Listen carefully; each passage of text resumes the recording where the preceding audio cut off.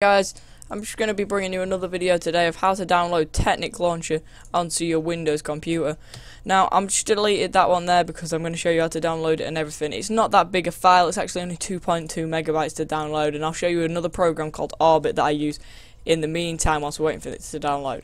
So you want to go to technicpack.net or technicpack.net/download, which is the one that I'll be going to. And you want to click on here and it'll bring up download the launcher in a little screenshot here. Now if I'm going to be downloading it to Windows, so I'm going to click Windows here and wait for it to download. Now it'll say 1 because I've already downloaded one. I downloaded one a second ago.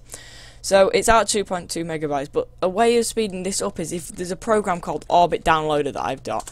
It actually looks like this, and it's a really good downloading tool that takes hardly any time to download anything. Now I've got the TechnicPack.exe launcher thing. It'll say, yeah, I've already downloaded it, but look how fast this goes compared to actually doing it on normal Google Chrome. 4 seconds it's going to take, and that's for the whole 2.19 megabytes, so it's really quick.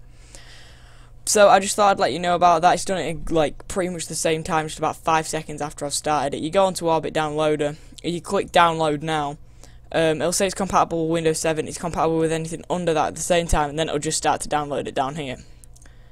Now once you've downloaded your TechnicLauncher, you want to drag and drop it from Chrome, Google, from Chrome, Firefox, Opera, anything like that, and you want to drag it onto your desktop. Now you want to right click and click open or double click, and it'll bring up TechnicLauncher here. Now it's going to ask you to sign into your Minecraft account, so if you don't have a Minecraft account you can't do this. I don't think it actually works with cracked Minecraft accounts, so you'll have to actually buy one so that you can play this. There are various packs on there such as Techit, Hack/Mine, Hexit, Vaults, Big Dig, and the Yog Box, and you can actually play normal vanilla Minecraft on there at the same time. Now to download it, basically you just click on the one that you want, you wait for the little picture to come up in the background, and you click play, and it'll start to download it down the right hand side here. Once you've got all of that things, it'll then launch another window, which is your actual game. Now it's not letting me actually download this one, so we'll just go on to Techit Lite and we'll click play, and you'll see that all the zip files start to download from there. But that's pretty much it. Once you've done that, you can pretty much play on it. It might be like you click on your window and it takes a few seconds for Excel to load, then just click F11 and start playing in full screen mode.